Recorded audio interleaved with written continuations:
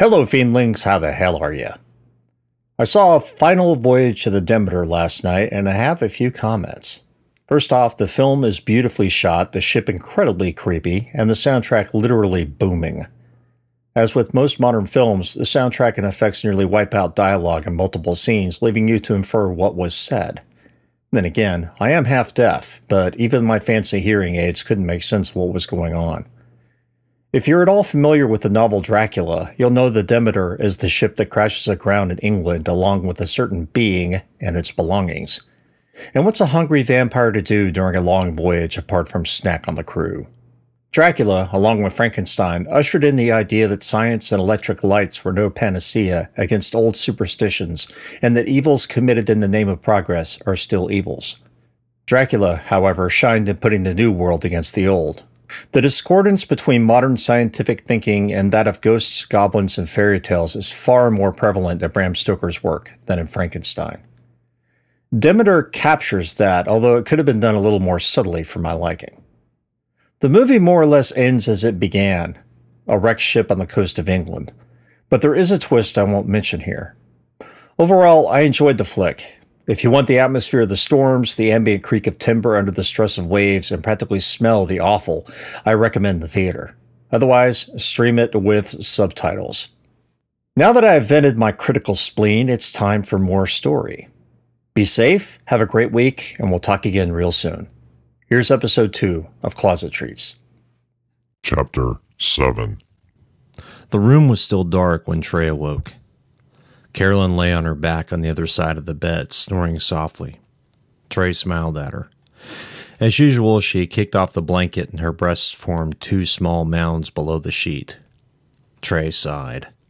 He swung his legs out from under the blue sheets and black comforter, attempting to keep from disturbing her. She needed to sleep. He smiled. Tiptoeing to the chest on the far wall, he slid open the bottom drawer, pulled out a pair of sweatpants, a sweatshirt, and a tee. His disc golf garb in hand, he stepped into the dark bathroom. He closed the door, once again thankful he'd oiled the hinges to keep them from squeaking. Trey's skin had already puckered with goose flesh from the morning's cold. Since they kept the thermostat at a cool 68 during the winter, stepping naked from the warm bed inevitably left him chilled. He slipped on the sweatpants, not bothering with underwear. The tee and the sweatshirt followed. He reached into the hamper and pulled out a pair of athletic socks, giving them a quick sniff.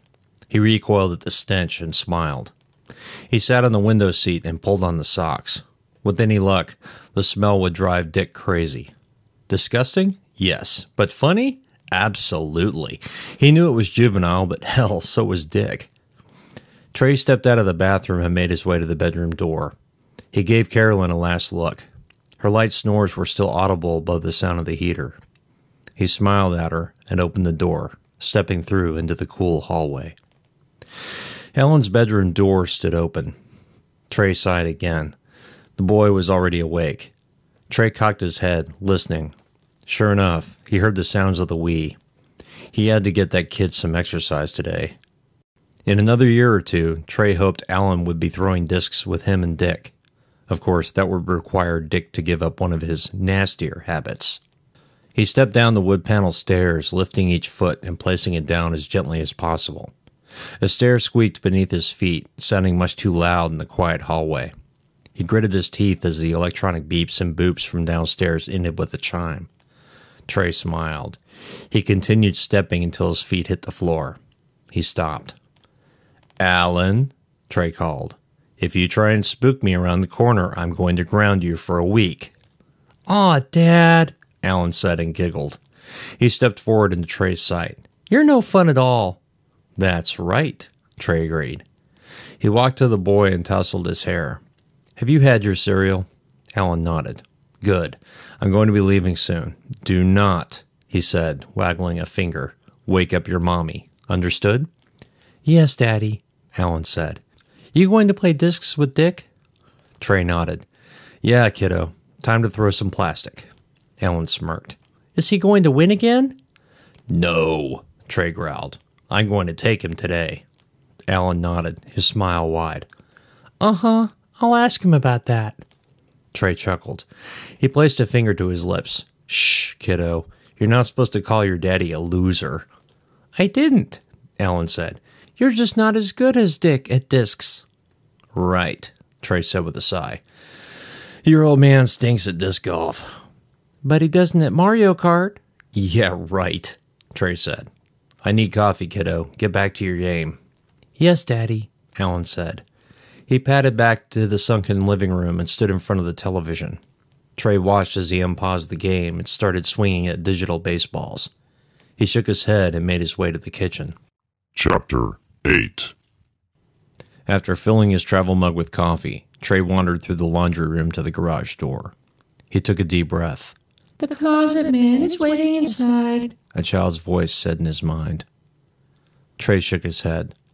No, he whispered to it. There is no closet man. Trey opened the door. Cold air seeped out to chill his face. A pair of green eyes blinked at him from the darkness. Trey closed his eyes and stood still. Nothing happened. He reached his hand out and fumbled for the light switch. A barely audible click and he could see light through the closed eyelids. Exhaling, he opened his eyes. The garage was lit by 2 brilliant lights. He walked through the open door into the side wall. His disc golf bag hung from a hook.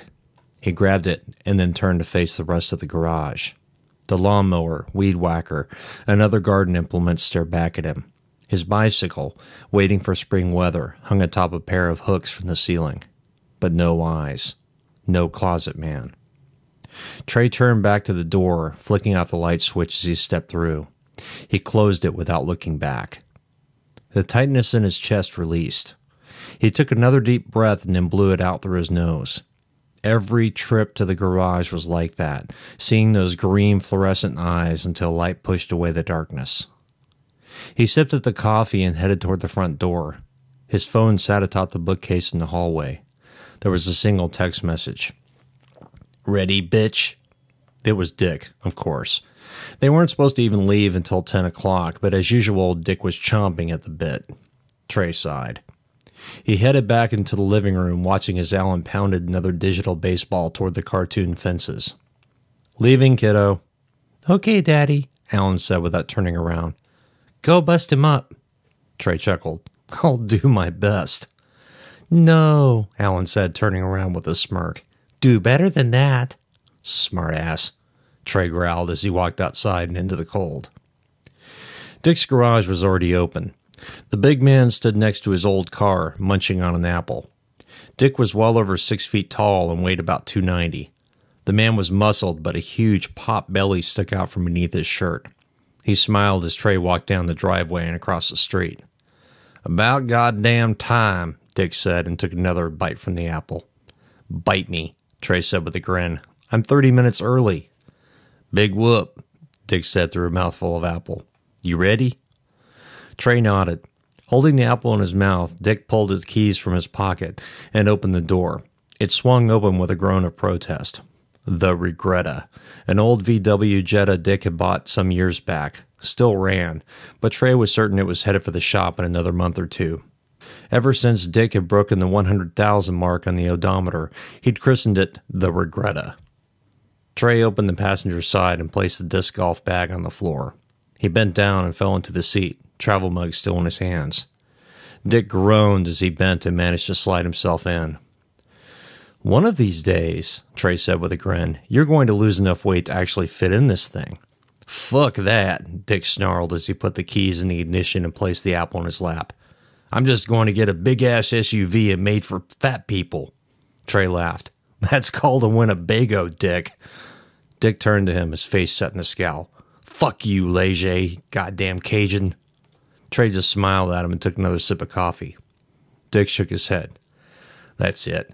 I'm kicking your ass so bad you won't even admit the score to your son. Are you kidding? He believes my lies. It's the nature of fatherhood. Dick harumphed and started the car.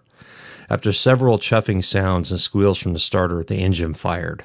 The radio sparked to life, Pink Floyd smashing through the speakers. Christ, turn that hippie shit down, Trey yelled above the din. With a grin, Dick turned the volume up, put on his seatbelt, and pulled out of the driveway.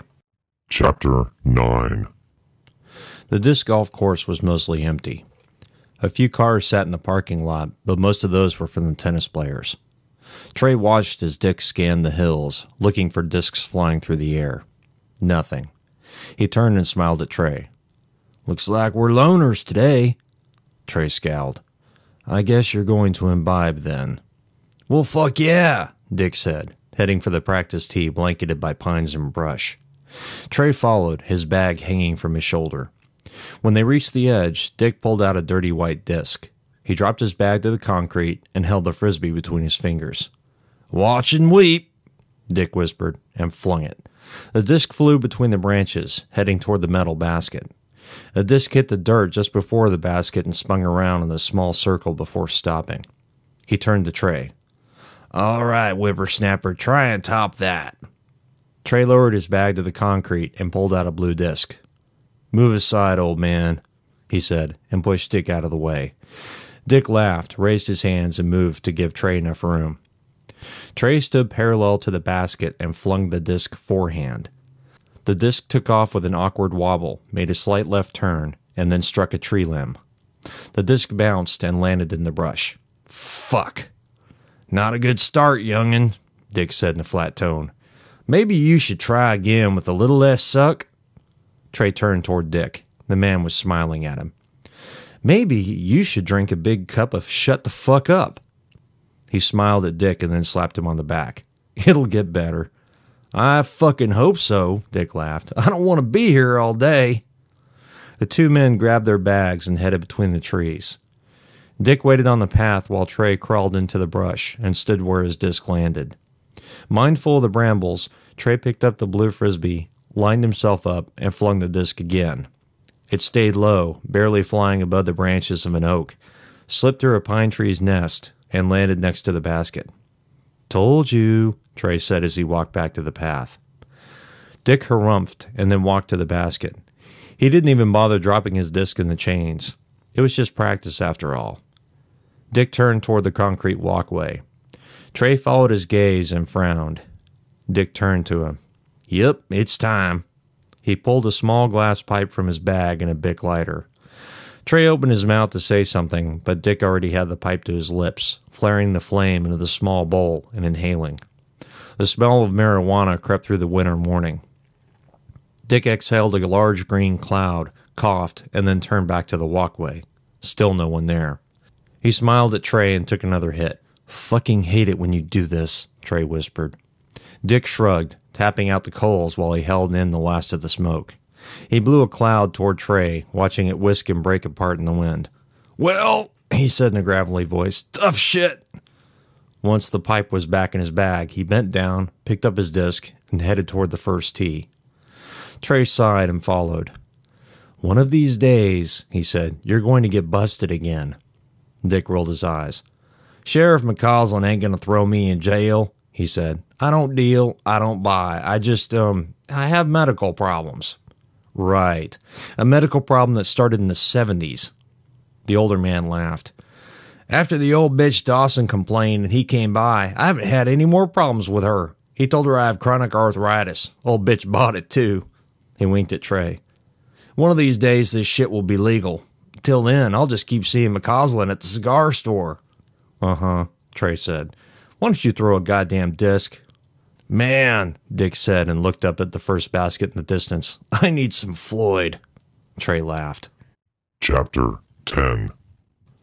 Trey let himself in the house. Ellen and Carolyn were gone. He smiled as he walked up the stairs into the bathroom. They would bring food. After walking around the 18-hole course for an hour and a half and searching through mud and brambles for his discs, he was damned hungry. He stripped off the now dirty sweatpants and the damp sweatshirt. Dick hadn't even noticed the socks. Damn it, Trey thought. He'd forgotten to find an opportunity to stick them in his face. Oh well, he thought, maybe next time. Naked, he turned on the hot water and stepped into the shower.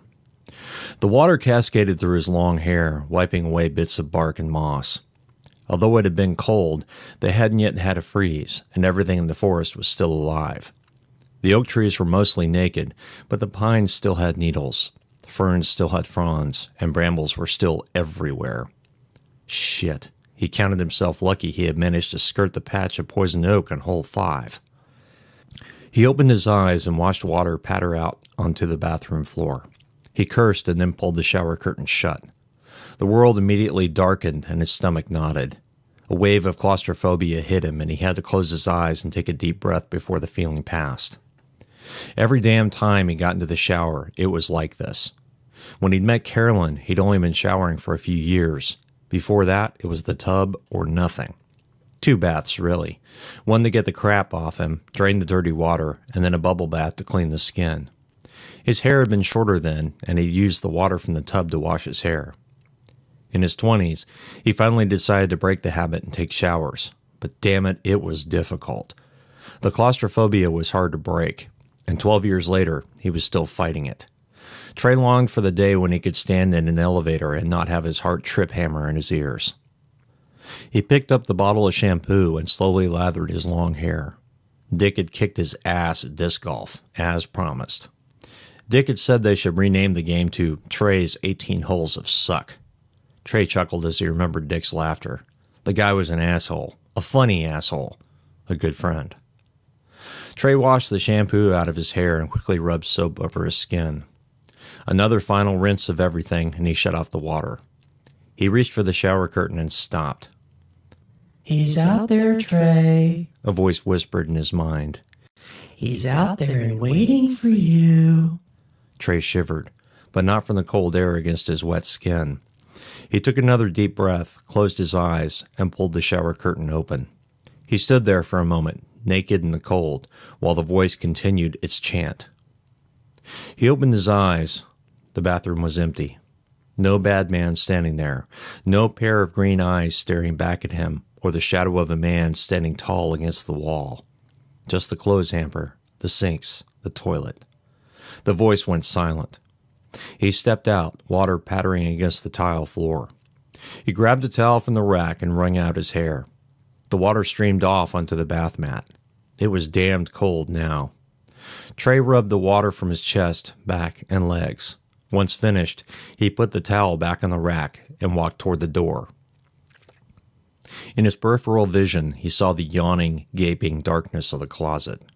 Something was grinning in there, watching him. Trey ignored the fear that shook his spine and walked into the bedroom. The moment he crossed the threshold, and he could no longer see the yawning closet, the fear abated. He took a deep breath. The closet man hadn't been this visible to him in quite some time. It had been at least a year since he'd seen him this much. Trey strode to the chest of drawers, pulled out a pair of briefs, slipped them on, and followed them with a pair of old jeans. After putting on a clean t-shirt, he headed downstairs. Carolyn and Alan still weren't back yet. Trey headed to the coffee machine and started another cup. The small cupboard caught his eye, and he heaved a sigh. He opened it, pulled his large pill box out. He opened the first S compartment and dropped 5 pills into his palm. White, cream, green, yellow, blue. After retrieving a glass of water, he threw all 5 into his mouth and drained the glass. The pills were a miasma of different flavors and textures. The chalky taste of one hit the back of his palate on its way down, and he ignored the urge to retch. He bit on the damn things so long he wasn't sure he could remember a time when he hadn't taken them. He placed the box back in the cupboard. The coffee maker finished burping out the last of its dark liquid. Cup in hand, he sat at the breakfast table and stared out onto the back deck through the glass door. The water oak he planted 3 years ago had already grown a couple of feet and now reached for the sky, desperately trying to reach past the canopy of pines. The sun was already high in the sky, bathing the deck boards with light. If it wasn't so cold, he'd pull his laptop outside, set up shop on the deck, and maybe get some work done. But not today. Not today. Rattle of keys. Trey looked around toward the living room. The jingling sounded again. Trey stood from the table and walked past the living room and into the foyer. He smiled. Carolyn's tall form stood next to Alan's. Alan was trying out his new key again. Through the smoked and bent glass, he could barely make out Alan's frustrated expression. "Won't turn," the boy said. "Try again," Carolyn said with a sigh. "Hurry up, kiddo. These bags are killing me." Trey fought the urge to go and unlock the door. He and Carolyn had talked about this, Alan needing to get used to letting himself in and out. That, of course, also meant he had to finally break in the damn key they'd given him. Another rattle echoed in the foyer, and then Trey heard the click. He smiled. "Got it, Mommy," Alan said as he opened the door. He held it open for his mother. Trey walked past Alan and took the bags from Carolyn. "See, Daddy, I can open the door all by myself." "Yeah," Trey said with a laugh as he headed back into the kitchen with the groceries. "I see that."